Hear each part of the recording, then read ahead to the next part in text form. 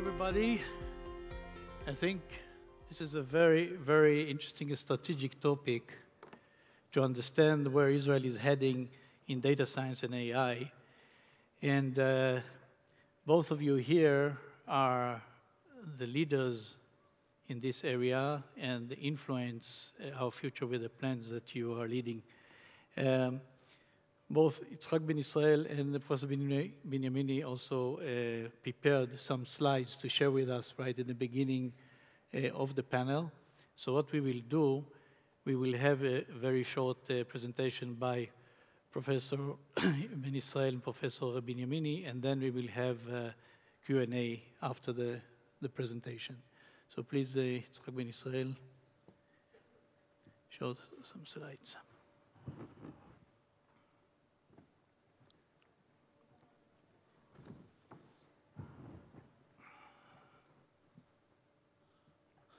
Let me start with what we have done in cyber, because it's very relevant here.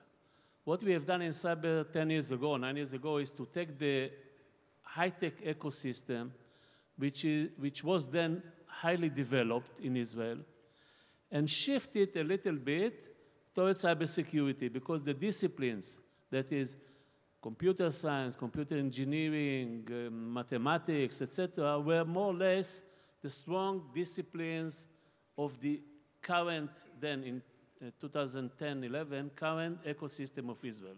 So we didn't have to do too much, but only to shift it with few degrees, not an orthogonal shift. This move was successful, as you know.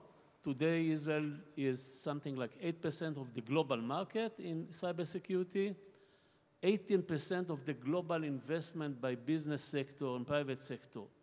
The global investment goes to Israel, and this is a huge portion. And then we started to think, okay, what should be the next move? And after some thinking about it and talking with a lot of people, we came to the conclusion that the next move should be around AI. The goal is more or less the same. I translated here the paper that was written by the Prime Minister, the current Prime Minister, a year ago, which, how it jumps by itself, which started the work. And if I will not read it, and if you, but I'll draw your attention to a few words there. The goal of this initiative, that's okay? Some AI machine is controlling it? Yeah, we took over by the AI machine. Hmm? Yeah, here you can go.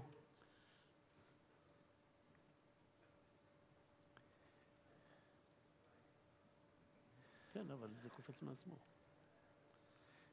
The goal,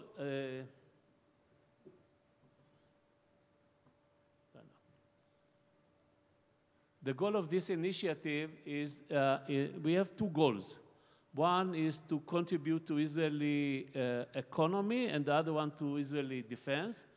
And the real one is to put Israel as one of the top 5 countries in the world in terms of AI technology. Now, I will jump this and go to this one. Now, what do we mean by AI? We have today a team of something like 300 people working on it, coming from academy, government, and industry, more or less. And we divided the work into 3 different axes. Let me start with the right one on the technology axis. Technology axis, unlike what usually all over the world, when people say AI, it's undefined term, as you know. When people say the AI, they mean the first bullet there. Some combination of machine learning, deep learning, neural network, and data science, which until a year ago we called data analytics, and 5 years ago we called data mining, and when I was a student of mathematics at the university, we called it statistics, but more or less the same area. How do you take a big set of data and draw some conclusions out of it, some meaningful conclusions out of it? But the way we see it, it's not only this. You see here another 4 other technological areas which are not directly related to this, the first AI there, but once you have them, you can have a synergetic ecosystem which will be much more effective than only controlling the first bullet. You take, for example, this IoT, the second line. Once let's say you train a machine to solve a problem, an AI machine, you take an initial set of data, you train it, you send it to work. There's no reason why the machine will stop learning while it's working on the job. In order to do it, you have to attach it to some sensor because it needs feedback. And you have and you need also some communication that will enable those sensors to communicate, because the sensors shouldn't be attached physically, not necessarily attached physically to this machine learning doing its job, but it can be a remote sensor. So if you think about it, you come to the conclusion that IoT, and this is only one example that is here, IoT will make the whole national move much more efficient than concentrating only on data science and machine learning. You take, when we say distributed intelligence, it's a new term. We mean intelligence that is not really concentrated in one focal point of computing, but is distributed in like a flock of birds or things like this. No one element has the total intelligence of the flock. It's like crowdsource and things like this, but the whole group is behaving intelligently. And of course, the most important one maybe is the computing power, because the difference between the 80s, as was demonstrated by Moshe before, between the 80s and today, is that today the power of computation enables us to really carry out ideas that were already there in the 50s. And then you think about power computing, you think about classical ways of computing, like what we call supercomputers, clusters of cores, think about the cloud, think about GPUs, and you think also about the next move, which is quantum computing. And when we say AI, we mean this. Of course, we have to bear in mind the applications and the other things that the government should do in order to create this, but this is for the introduction. Thank you. Okay. Professor Yoav Benjamini will present the VATAT data science plan.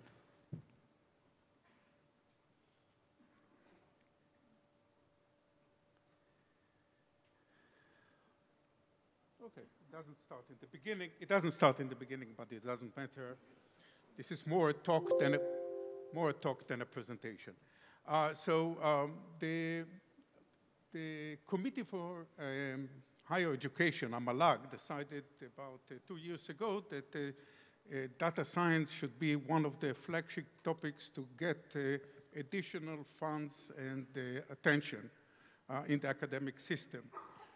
Of course, they didn't call it this way. They said Big Data Initiative, because at that time, Big Data was the big name, but it's a data science, essentially, what we are talking about. And the financing committee, the VATAT, has created a steering committee to address this topic. We met for half a year with a great sense of urgency, working, meeting, and so on, because we appreciated that if we want to be close to a leading situation, we have to act fast. What we found is somewhat quite surprising. There are only 170 researchers in the academia who claim that more than 85% of their time is devoted to data science. There are a larger number, 230, that about half of the time is devoted to data science activities. And altogether, there are 650 people in the academia that state that the data science is part of their activities. And the areas of research, not surprising, are machine learning, statistics, deep learning, natural languages processing, bioinformatics, and so on. Only 4 mentioned explicitly are AI, but this is not surprising because, as Moshe said, data science has been the power behind the new spring in AI, not necessarily the end, as Israel noted.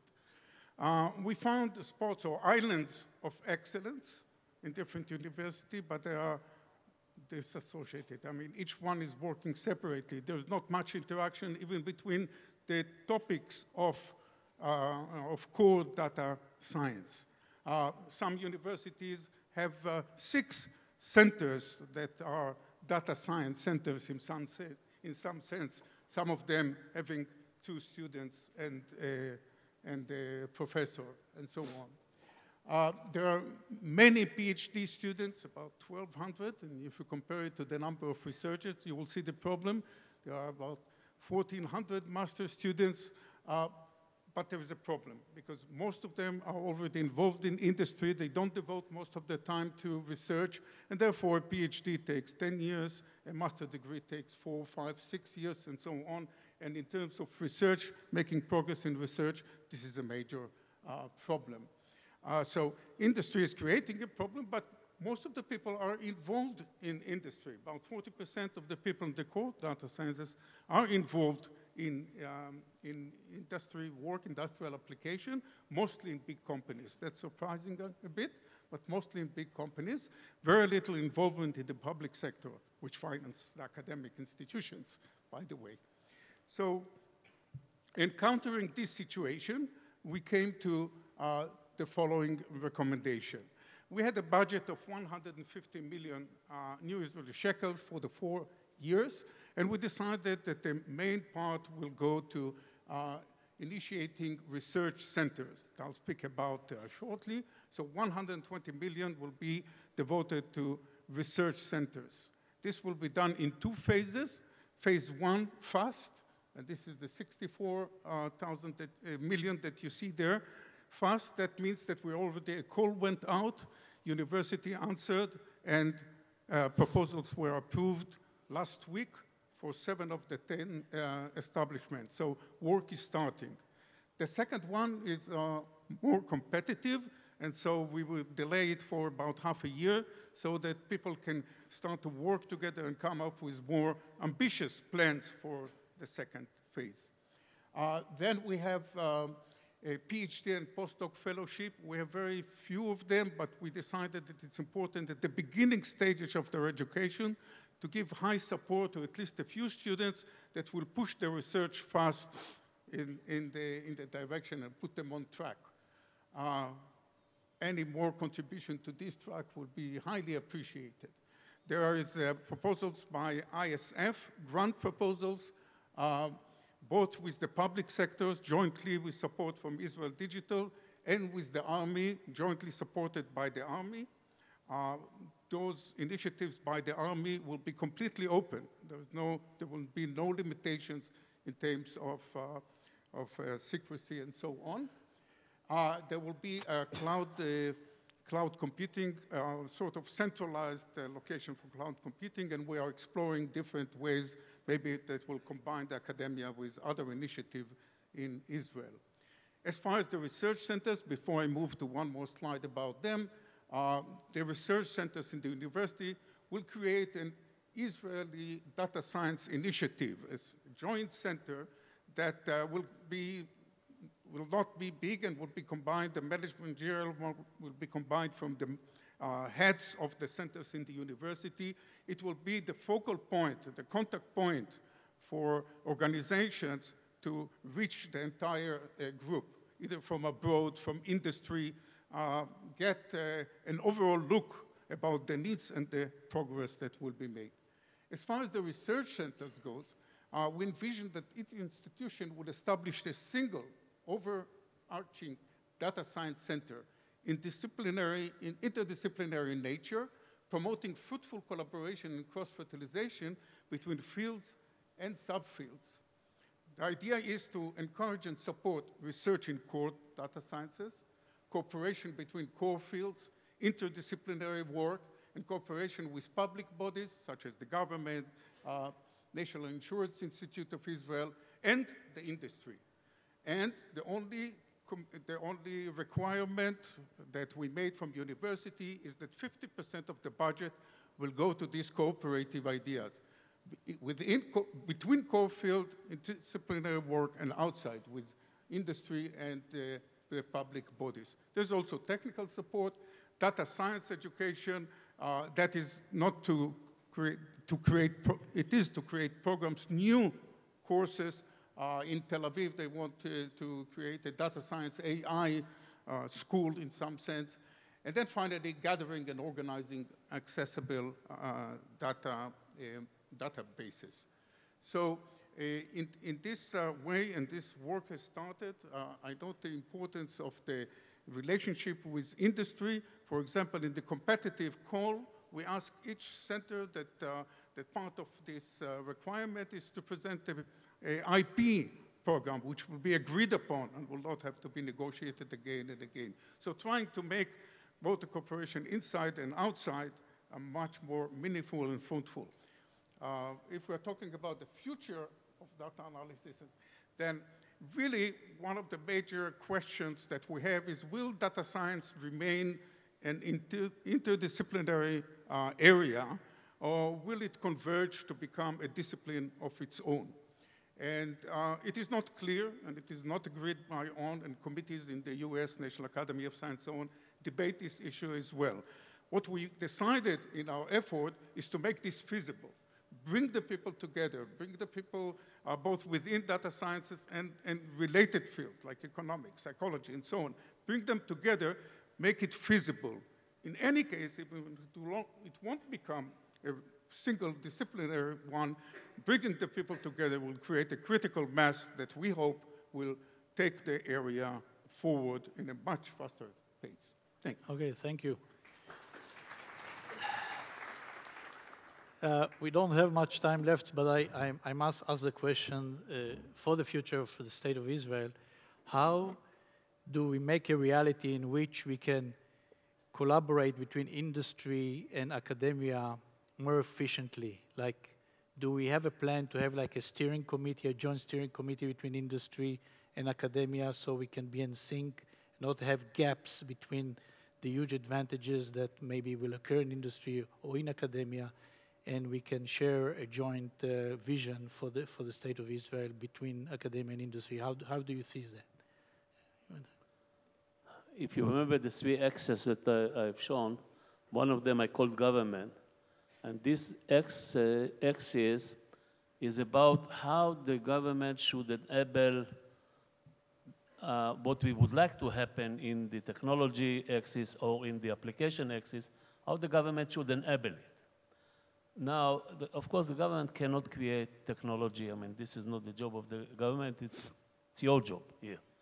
But the government can find mechanisms that will support it once we have a clear vision of what we want to do and how to get there. And new mechanisms, for example, one of the committees that we have there is headed naturally by the chairman of the Innovation Authority, Dr. Appelbaum, is about finding new mechanisms, not what we have today, that will make the transfer of knowledge from universities, from academy to industry faster and overcome many obstacles that we have today. And I don't want to talk about them. There are a lot of obstacles like this, okay? This is one thing. Another thing is to create education is another good example. When we did the work in cyber, we recommended that we should teach cybersecurity in high schools, not only at the university level. I mean, at the end of the day, we get our students from high school, sometimes from the military. You have to deal with these two different sources of manpower in a way, the defense and high schools to teach cybersecurity, to teach, in this case, artificial intelligence. We think that at the university level, it should be an obligatory course for any student, not only mathematics, statistics, etc. There is no reason why medical doctors, for example, will not learn AI, not to be professionals in AI, but to have a better understanding what the medical world can earn from having AI, like the examples that were mentioned by Ben Bassat before, and things like this. Okay. Just to add to this, question is about when we will see a bachelor degree of data scientist or a master degree of data science. Do we have it already, or we were going to have it? Yes, I think we will see very soon. So for instance, in Tel Aviv, the idea is to have AIDS, at least second degree, quite soon. There is also at the Technion, there is already something at that, and I know that the Hebrew University is starting. There are about 20-something new programs in data sciences. But related to the connection to the education issue, also the Israel Academy of Science have a committee now of how to enhance data science education all across the universities, taking really the direction that you mentioned. By the way, Tel Aviv University also has it. Harvard has it, but they don't know how to do it, so they delayed it in 1 year. So it's not only us that are working and not knowing exactly how to do it, but it's an effort all throughout the world.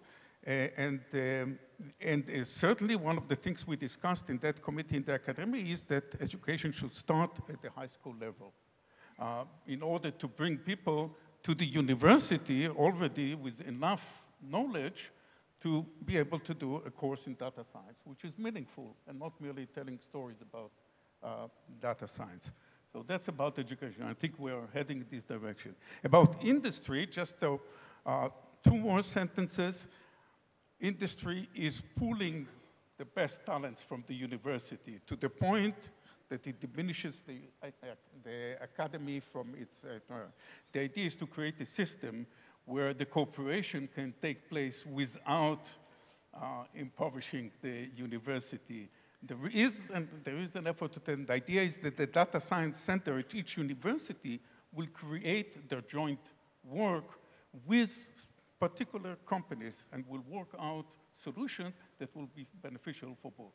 So do you have today an initiative like we see abroad many AI labs that are being financed by the big industry companies in big academic areas? Do you see, like, for example, in academia where big companies, international companies will open AI labs that are being sponsored by them so people can do the research? That's one of the reasons for creating this Israeli data science initiative.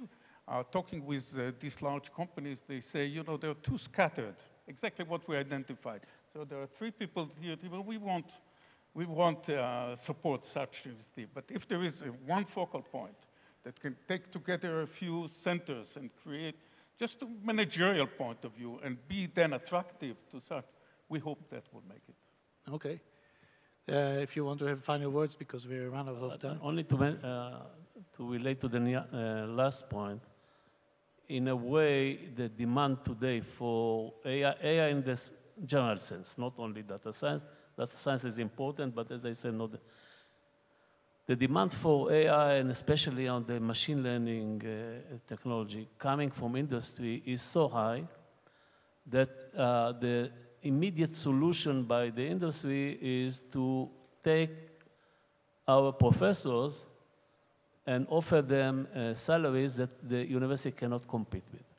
This cannot be solved locally. I mean, we need to change the rules of what we let our professors do, what we don't let them, because at the end of the day, this will cut off not enough professors means not enough new doctors, and that is not enough research. In the end, you will, the whole issue will degrade to unbearable level. And this is one of the things that we are, in the national move that I mentioned before, we are thinking about how to solve it. Okay. I would like to thank our distinguished guest and thank you very much for the panel. And I hope Israel will succeed in AI. Thank you very much.